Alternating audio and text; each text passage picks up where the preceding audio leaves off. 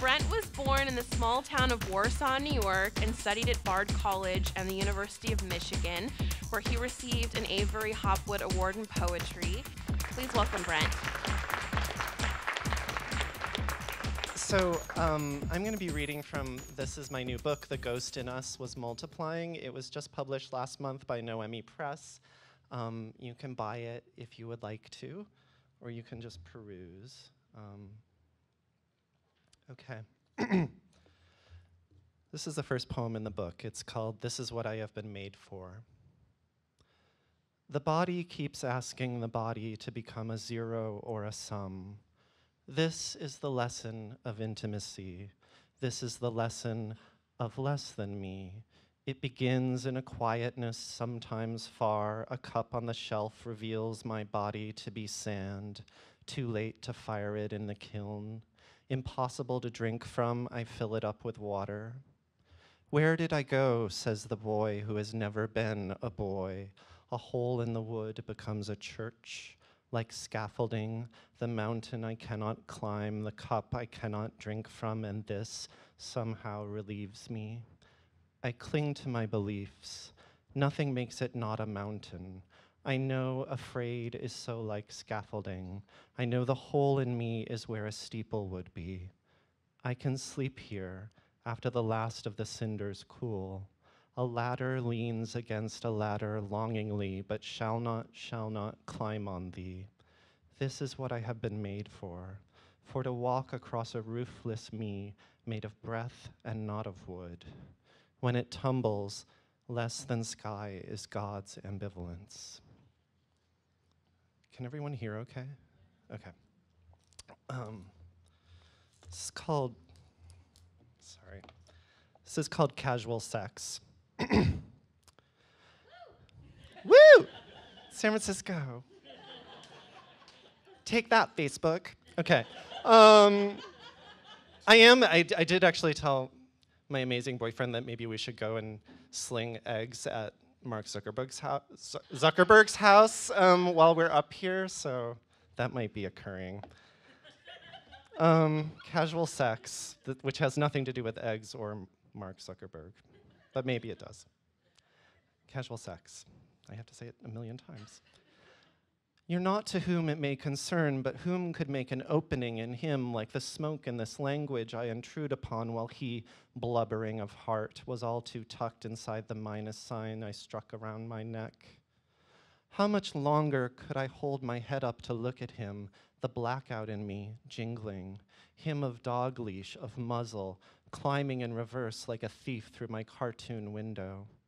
I found him like I find everything, on my way home from the euphemism on the wrong side of town, the mouth inside of brick where night can go on being night until it finally passes out inside some other animal's ambition.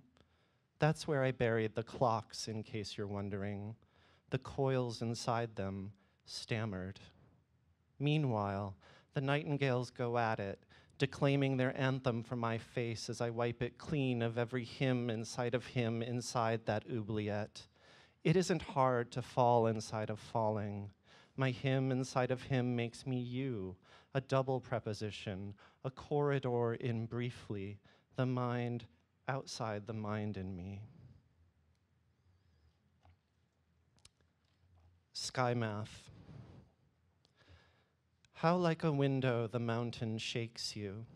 Substitute you for heat and the other handholds, granite, breath, noise, fear, the bulbous parts of the roots you climb. A rock-shaped quietness empties the bowl.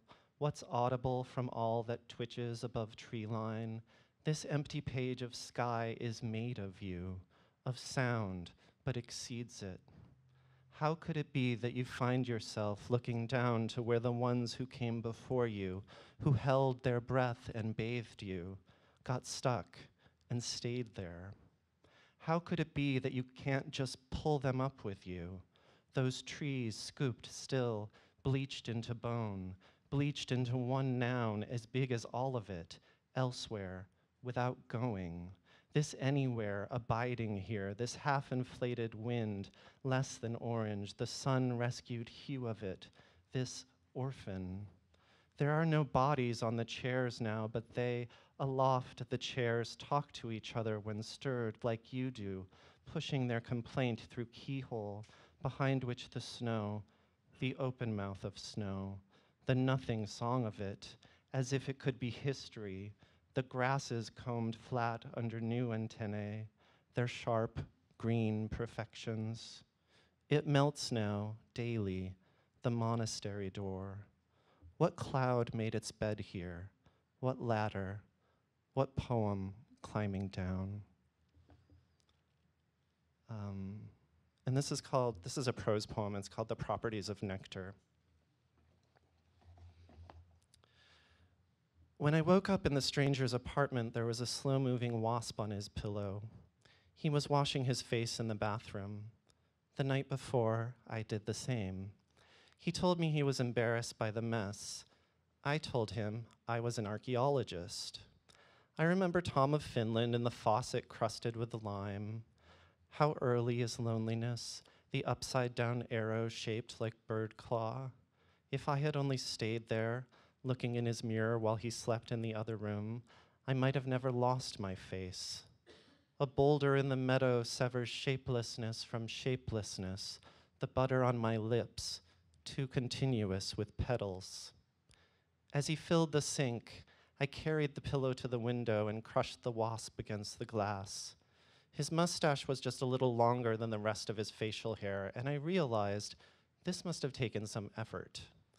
The properties of nectar are determined by means of tracing its limits. Before I left his apartment, I put the pillowcase in my coat pocket. He didn't call, so I cut it into squares. Slowly, I sewed the whole thing back together. I used to go to a bar on 8th Street, the Hole in the Wall. That was before everything started to happen on the internet. A little flag waits for some hawk to light to recognize its own body as a branch, as a system of diverging. There were stickers on the wall from Queer Nation, and I wondered if the men who stuck them there were still alive. That was before cell phones, and the men I would meet wrote their telephone numbers on scraps of paper. None of the pants I wore back then had pockets, so I just swallowed the numbers they gave me. To guide into the mouth, to light upon the arrows, their white wings opening. I never knew the color or trajectory. Sometimes they got caught and cut the lining of my throat. Even now, if a man approaches me to ask my name, I'm afraid all those numbers will start to bleed. I try not to speak in public, especially in places that should be private, like the locker room. In the artificial light, a stranger removes his clothes, the hidden throat of masculinity. As with a bell, the bucket spills. The darkness of a line summons clarity, the certainty of shirtlessness. The distance between us increases with his nakedness, and I know I should not feel this way. Behind his body is the pool, where my want gives way to foam. What circle inside the mind carves out muscle? My lack, his body's shadow. His penis painted slowly, a hydrant in reverse, an upside-down emergency. The color is an afterthought. I make it smudge inside me. I make it all stop moving. I don't say a word, but I know that the name for the hole I have made is a light. And then just two more. Is that okay? Okay. Oh, I just turned something on. Hopefully that's okay. So this is about drones. It's called The Flight Cage. After so many years of abbreviated sky, the new bird is cast from the bars of its former cage. What's left of the aviary is the no longer boy, a soldier unable to exit a door he never entered. He drops off the kids, puffs out his little adopted cloud into Nevada. Some of it stays inside him, the hugely never of Nevada. The lattice between the species begins to curve. It coats his lungs. He begins his tour of duty, flicks on the computer, the only window in the operation room. eye of the new bird which has no eye. He sleeps with his own half open, holding the bird with his invisible string, as if the war were not unkind. The casualties, what is a casualty if not swallowed by its facelessness? The digital idea of death comes flapping across the water. The blood can be viewed from a satellite, the way that morning spills immediately through the minus sign, through the semblance of a bowl. Now I'm going to read what I kind of feel like is the most painful poem in the book, and I thought about following it up with something softer, but I think actually just given our current state, our current, where we're at, I want it to just have its own space. This is a poem for Kenneth Wade Harding, who was shot here in San Francisco by the police for not paying his bus fare in 2011. It's called The Frequencies. Sometimes I think I'm a tree, the utility pole that history made of that yellow pine shipped west from the mills of Mississippi, sheathed entirely in staples. Run your fingers up and down my little goalposts, those almost squares that cover me, anomaly as true as foliage. My stuck-in halos through which I was last seen at the yard sale on the corner of the concert on Thursday or the rally on Sunday for the 8th anniversary of the war or for the boy who was shot in the back when he tried to run away from the police. He was alive, and he didn't pay his fare, and he ran, and he was only 19, and no, the police say there is no say entirely. He was running before he even got on the bus, 10 times in the back, 10 times running entirely. In the late 15th century, the word for victim fell into someone's mouth, and he had and has and they a name. The police say their guns can't fire a shot like the one that no. They say it was he, it was the boy who, no, there is no unpunctured anyone. What I mean is history. There is no completely stapled to the pine. No sentence whose edges have not been no, entire, despite the desire for grief to, a commonplace, a victim, a solitary not them, whose feather, whose etymology has not been disintegrating. Time is always getting rained on and peeling, a who, outlived by the tooth that put it there. A name fell into no.